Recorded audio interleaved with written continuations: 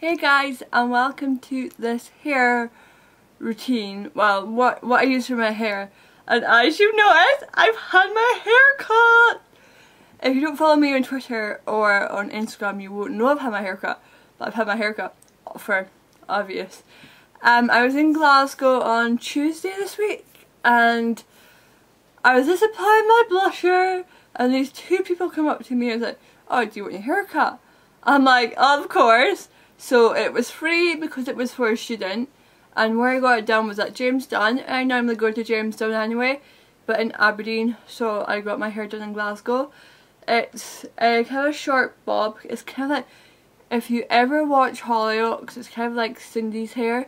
So it's kind of like long hair, so like, let me just kind of show you, like, kind of long hair, and then it's short at the back. I don't know if you'll be able to see that, I don't know. But yeah, so that is my new hairdo. And I thought with a new hairdo, I might as well show you what I use in my hair, like shampoos and conditioners sort of thing. So I'm just going to start. First of all, what I use is a Frieda Radiant Red. Now, I've always used these since I dyed my hair red, so God, I've used this for at least 4 months now. And they're just a shampoo and conditioner. And obviously I'll leave links below on where you can purchase this, etc. And how much they are. But yeah, that's just the shampoo and the conditioner, and I probably use like one dot. I want to say the word dollop, but I don't like the word. I don't know, because I don't like dollop, I don't like squirt. I don't know. Think of a word I can use that is not dollop and that is not squirt. Because squirt just sounds dirty and dollop is just disgusting. So please tell me. Okay, one pump. No, that sounds even dirtier. God, that's so anyway, so I use one squeeze. Let's use this word. Even that sounds I just got a dirty mind, like seriously, like I've just got a really dirty mind. Well, I'm just gonna use that action and like yeah, so one of them for each, and then that brings me along to my Soap and Glory shampoo and conditioner. Now, I used to only use the shampoo for, God, I used to use this when I had brown hair, but my friend Callie got me this ages ago before she moved house. So Callie, if you're watching this, how long ago did you move house? So how long ago did you give me this? If she does tell me, I'll post it kind of here, but God, it's like 6 months, because she had it in a Soap and Glory gift suitcase thing. So since then, and this is my 3rd bottle of this. And then last month I figured out that they had the conditioner, so I haven't used the conditioner as much, but I still like it. So that as well. Now, I normally do one thing mixed in with the shampoo and the conditioner, so equivalently I'm using that and that together, then mix it up, then put it on my hair, because I just find that this kind of this actually washes my hair, this keeps my colour in, so I use these like basically well, I don't wash my hair daily, but I use them when I have a shower, so they get used together. And then same with the conditioners, I use them together. But what I like about the Soap and Glory, they have no build-up resistance. Now, I've been using the shampoo for ages, so I can say that. Because my hair does build up resistance to shampoos and conditioners, and I haven't needed to switch conditioners or shampoos for quite a while now. So that is great. And then this is also a new purchase. This is the Glad Hair Day Intensive Conditioner. Now, again, I've only been using this for a month now, but I just use this if I feel my hair is kind of just looking drab, kind of all stringy kind of looking, and then this just kind of I don't even know the word I'm looking for, whatever the word.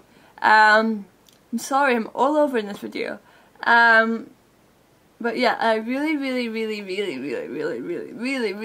love the smell. Like, go to your local Boots or go where they sell Soap and Glory and just sniff this. It is the best sniffing conditioner I've ever sniffed before. I could sniff this all day. This is amazing. I love the smell. Next I'll go on to, I basically just use one dry shampoo and one leave-in conditioner. Now the leave-in conditioner I've had since Glossy Box, so going back a couple of months. And this is being, if I'm lazy, this is the Paul Mitchell Original Leave-In Conditioner.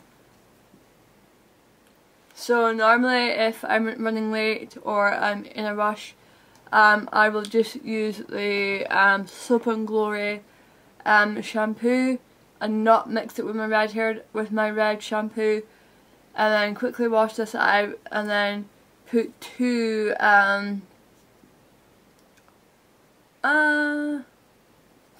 small amounts, like just gonna show you what I mean. Like so, 1, 2, and then obviously my hair has to be damp with damp hands. Rub it in like that, and then kind of go in like a circular motion, like around my scalp. I don't want to get anything on me right now, so like that, but I kind of go like that first so it gets my scalp, and then as I approach kind of this bit I go in a circular motion, and then I'll go down, and that'll be me, and then just leave it, and then I just dry my hair as normal, and then yeah. And then if I'm being extra lazy, it's just the Batiste Vibrant Red dry shampoo. I used to use original. There's nothing against original, I just prefer this because it is designed for red hair. I think it's got the same ingredients, etc. It's just red for when you dye it. When you put it on, I'll squirt it into the lid so you can see. See, it's just red. Now the only thing I don't like about this is that it dyes your hands, so I would definitely use a brush for this if you're using it, because the amount of times, and it gets into these bits of your hands and it's just a pain to get out of. So if you're using this, I would suggest using a comb or a brush just to brush it through. And then for straightening my hair, I just use my GHGs. They're just normal GHGs, there's nothing special about them. And then I use whatever hair dryer I can get hold of. I don't have to have a special hair dryer or nothing. Because in all, my hair, for as much treatment as it's had, for as much shit I put my hair through, like as many highlights, lowlights, hair dyes, my hair is still in really good condition. It's still really thick, it grows amazingly. So I really don't have any quiffs about my hair. I don't really have anything I don't like about my hair. But yeah, so I just thought with new hair I should just probably show you what I use for my hair and give a little bit of an explanation for how I use them. But if you've got any other questions, and I forgot to also say that I love using this fabulous brush. I cannot remember the name of it, but I shall link it down below. It's just because sometimes I really don't like using the heat on my hair, but this gets my hair so straight because it's got the double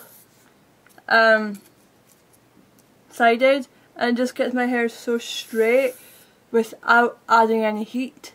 And then because you can see if I use it, hold on, it does create a little bit of flyaway, but then I just go go over it with just a small comb, and then it's really straight and I really love it. So that's another hair care product I've been using.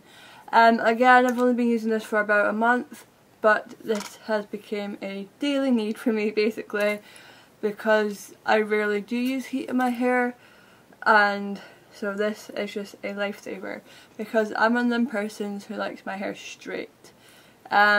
But with this new haircut, I like to have it kind of turned in a little bit. But once I had long hair, I used to just have it like roller pin straight, and this definitely helped me as well. So again, yeah, comment down below, and I shall see you in my next video.